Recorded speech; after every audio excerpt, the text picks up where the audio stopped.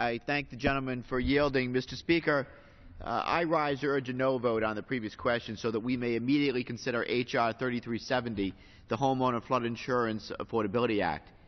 Mr. Speaker, communities in my home state simply cannot wait for relief from steep flood insurance rate increases. Rhode Island families have told me that they are facing flood insurance rates upwards of $35,000, and they are scared of losing their homes. If these rates fully go into effect, in many cases, families are going to be paying more for flood insurance than they are for their mortgage. And unless we act, it potentially could see whole neighborhoods, middle-class neighborhoods, wiped out because they drown not because of a flood, but because they're drowning under the weight of the debt of the cost of flood insurance. This is simply unconscionable.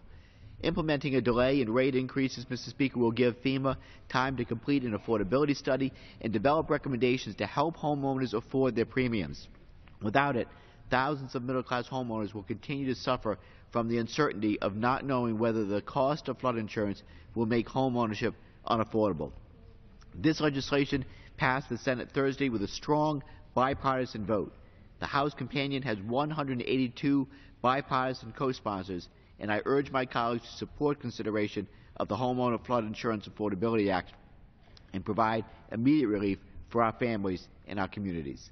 I thank the gentleman. I yield back the balance of my time.